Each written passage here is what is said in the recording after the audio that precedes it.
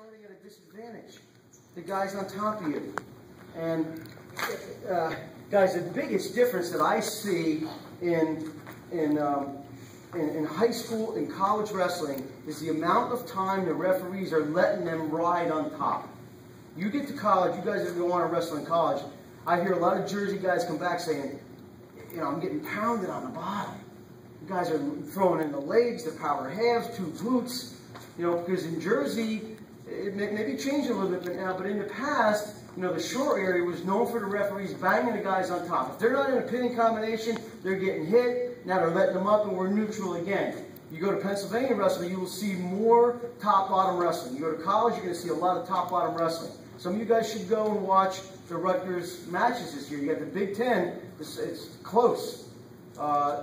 We have Iowa at Rutgers on January 2nd, Sunday afternoon, 2 o'clock. What are you doing?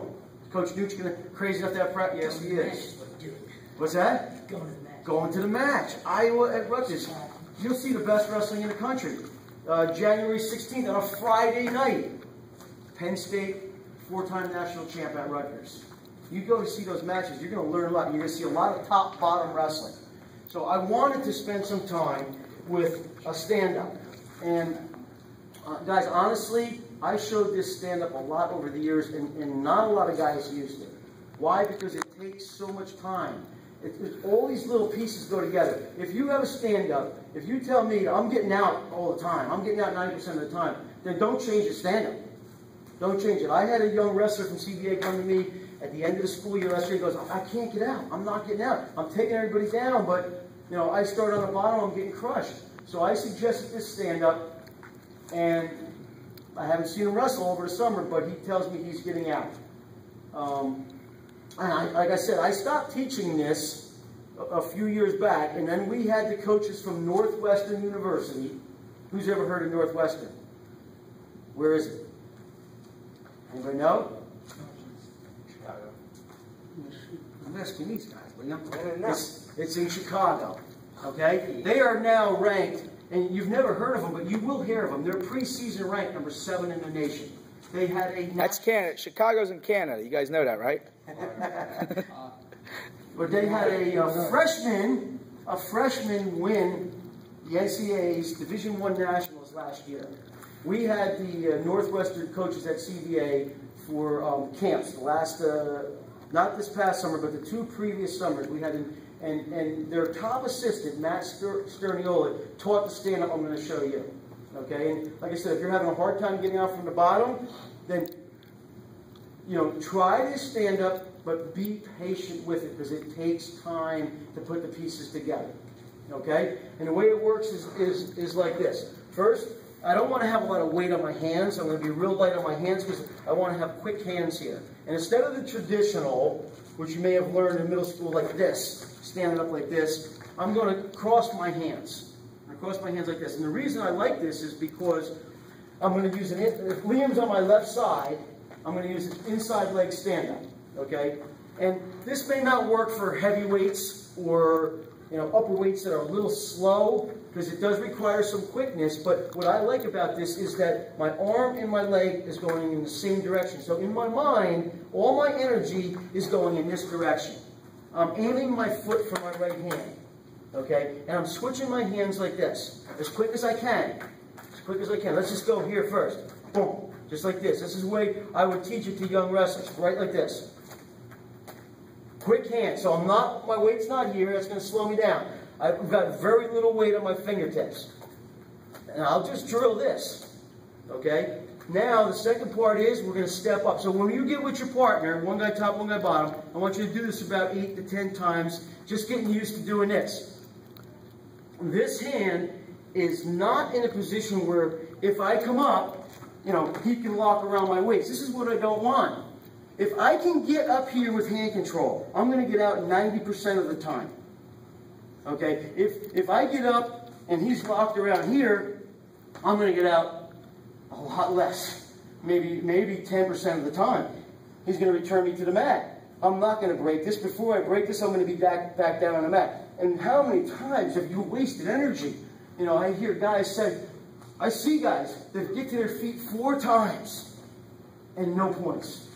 and they're getting returned to the mat, returned to the mat. You've got to get hand control. Now, I've seen the stand-up taught a million different ways. I saw a Penn State coach say, just stand up like this. And I think Southern Regional, great #1 in the shore last year, teaches it the same way. I asked Coach Tabacino, he says he just has his guys come up like this. They can't lock hands until you're standing up. So I've seen it a million different ways. But personally, I want to attack his hands when I'm coming up. I want to have hand control when I get to my feet. So I'm crossing my hands like this. I'm stepping up with my inside leg. And I'm not looking down. I don't want my head down. I want my head up. I'm exploding up. But with this hand, I want 4 fingers or a wrist or 5 fingers. And even if I get 1 or 2 fingers, which is illegal, I will have my second hand on there before the ref sees it, hopefully. Okay? So at this point right here, as soon as I have a handful of my opponent, I'm now going 2-on-1. And at this point, I want to use some back pressure, because as you can see, as you've heard from the time you started wrestling, if a table has 3 legs, you could tip it over in that direction, and you can see a little bit of force in that direction. I'm going down. So at this point here, I need back pressure. So he's pushing in, I'm pushing up. And this is where I want to be, right here. All right? Let's not deal with the cut-in right now. We're facing our opponent. But let's get to this position with hand control. And I want this hand straight. I don't want the hand here where he's still strong, right? And I always tell our guys, don't attack one hand and the other hand. You want to attack 2 hands. Once you have this, it doesn't matter what he does with the other hand. If he comes over the top, I can go under that. It doesn't matter. He's not going to hold me if I have this. All right? So let's get to this point first. All right, so we're going to do this. We're going to break it down in pieces. We're just going to, on your own, come right here, and this hand on the waist, keep it close to your body. Keep it real close to your body. Okay? And then we're going to step up at the same time. All right, and as soon as you're not looking, I don't have to look down. I know, guys, where is his arm going to come? Where can it go when I'm in this position? Something's coming around my waist. So as soon as I grab fingers, I'm attacking it with 2 hands. And this is where you should be. All right, so the second part's going to be here to here. So we're going to do this. Your opponent's no pressure on top. Here, post down. Post down. Post down. All right? And then the third part will be my back pressure into him. Right from here. Back pressure right up in here. Small steps backwards. And we'll finish right there.